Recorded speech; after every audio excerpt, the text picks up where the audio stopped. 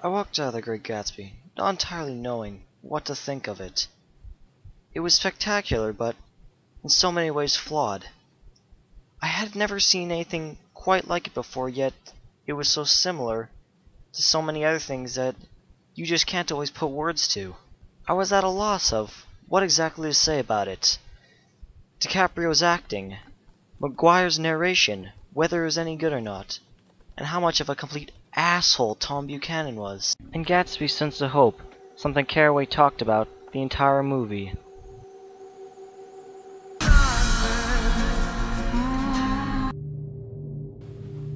The Great Gatsby.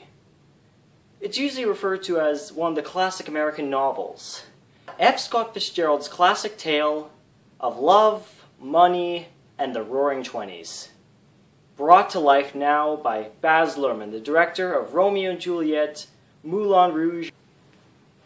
This isn't the first time that this classic book has been adapted into a movie. The first was only 2 years after its release in what is now the lost silent film of the same title. There was also adaptations in the 70s and one made for TV back in 2000. But this one is quite likely the biggest adaptation of the movie to date. Right away, just seeing from the trailers, it's already apparent that this wasn't going to be a standard adaptation of the classic American novel. We hear much more modern music, we get a lot more CGI and stunning visuals. This was taking it to an absolutely cinematic level. And in a way, this change of sound and scenery actually really helps the movie. Let's start off with the cast. Leonardo DiCaprio plays the titular character, Jay Gatsby. Tobey Maguire also plays Nick Carraway, the narrator and protagonist of the movie. Now, Nick Carraway is supposed to be the character that you identify with. He fought in the First World War in the same division as Jay Gatsby, but never met him during that time. And he went to Yale and is now a bond salesman working in New York. But it's because of his house, which is next door to Gatsby's, that starts this entire tale. I will say, the entire cast was actually very strong. Both DiCaprio and Maguire did fantastic jobs at their roles, and all the other supporting actors and actresses did very good jobs, making the characters seem believable in an almost unbelievably surreal world of just over-the-top glamour, parties, and a substance that was very, very illegal. Yes, alcohol, this stuff. They say that Thompson may have made the 20s roar, but this stuff is really what did the job, and where all the money came from. One thing you will notice right away, both in the trailers and in the movie, is the use of very modern music. At first this seems almost out of place, but then when you take a closer look at it, it does so much to enhance the feel of the movie.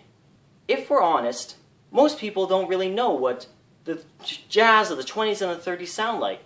So when we play this music that is the sort of music that we identify with parties and just wild times, something that we're familiar with, it makes the parties in the movie feel more believable than something that's period correct.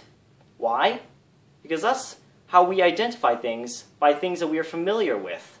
And in that way, playing Jay-Z, rap, and just other modern things makes it feel so much more believable to us because we feel like we know at least some of the atmosphere that's being portrayed.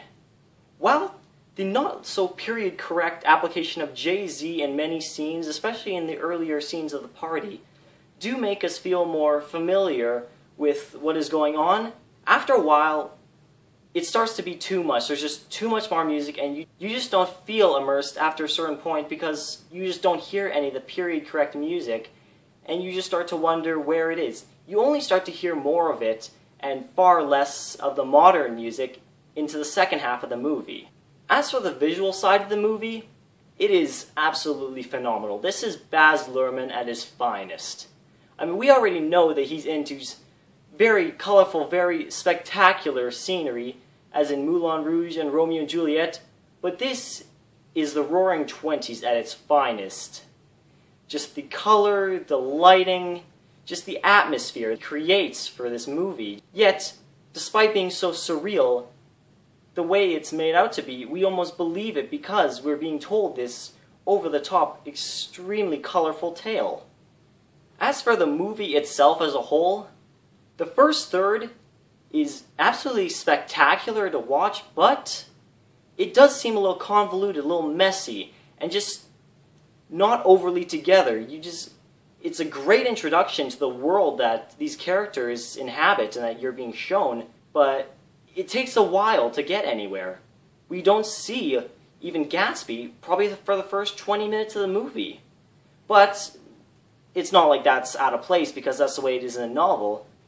I already mentioned that I like the cast and the job that they did in their acting. And some of the characters, oh boy, like Tom Buchanan, he's a true first-class asshole.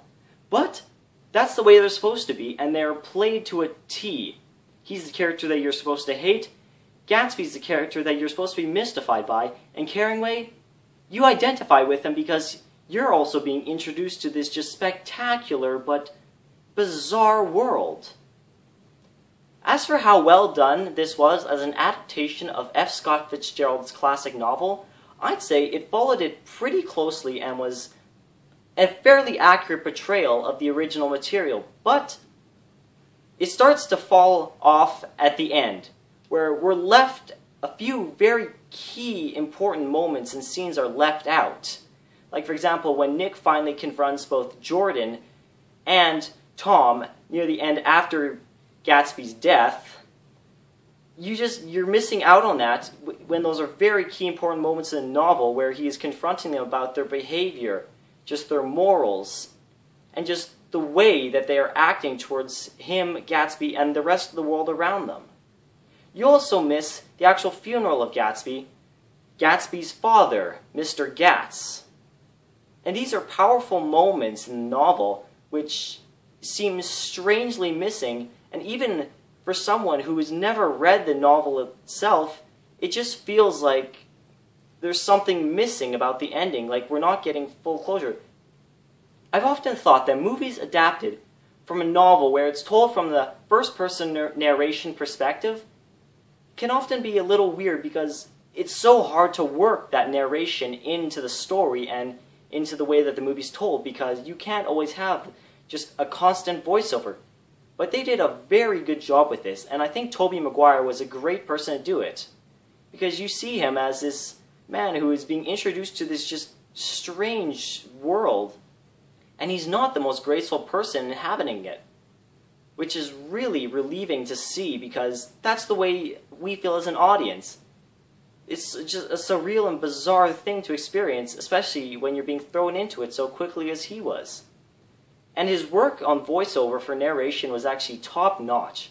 I thought he did a very good job narrating and conveyed just the emotional distress and just range of just feelings that he is going through as a character. And it's portrayed to the audience in a way that we believe and that we identify with. When the trailers first came out for this movie, people thought they were either going to really like it or hate it. I thought I was really going to like this movie because Baz Luhrmann, he's a good director for this sort of colorful, imaginative world. I wasn't a big fan of Moulin Rouge, but I really liked Romeo and Juliet, which also starred Leonardo DiCaprio. A lot of people thought that once you got past some spectacular visuals, that it maybe wasn't going to be a faithful recreation or adaptation of the classic novel. But it was done in a very creative and imaginative but still faithful way to the source material. So, after all of this, what did I think of The Great Gatsby? Well, it honestly was a great movie. There were still some very noticeable flaws in the movie, but I really enjoyed it.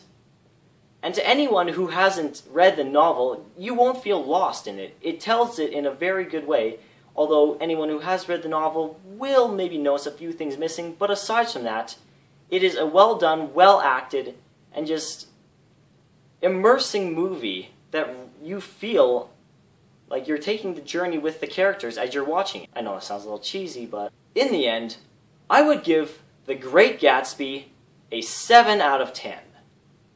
It wasn't anything spectacular, it's not going to be an instant classic, but it's memorable enough that when you think of the Great Gatsby, if you ever read the novel afterwards, you will instantly be reminded of the visuals in the movie, or vice versa. I would certainly recommend that if you're at all a fan of Baz Luhrmann, any kind of period fiction from the Roaring Twenties, Leonardo DiCaprio, or novel adaptation movies, go see The Great Gatsby. It'll be worth it for you. I haven't seen it in 3D, so I don't know whether the 3D visuals are worth it or not, but at the very least, go see it in 2D. It'll be well worth your money, and I hope you enjoy it. So, what did you guys think of The Great Gatsby? Let me know in the comment section down below. If you have anything else you want me to review, or you just have any feedback, also drop a comment. Sorry about the 3-week gap before this. I've been busy with university, being sick, and just things in normal everyday life. Other than that, please like, favorite, and subscribe. And as always, see ya!